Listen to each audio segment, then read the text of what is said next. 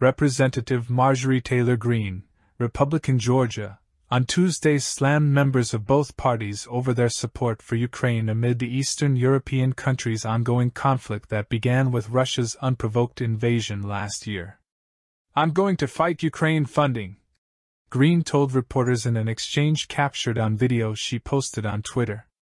"I'm purely disgusted with this town that they are so bloodthirsty for murder and death in Ukraine.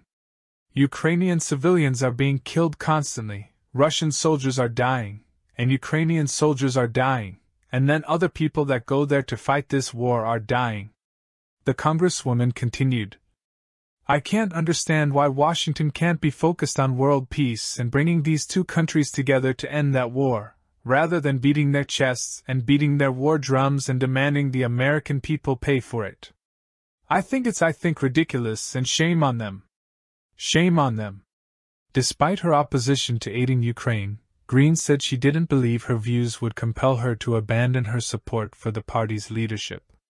"That isn't about supporting the leadership team. They bring votes to the floor and that's what happens here," Greene said.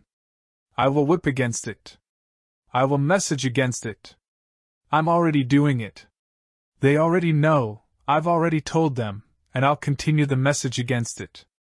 Greene said the money would be better spent funding border security, addressing domestic issues such as homelessness and the fentanyl crisis.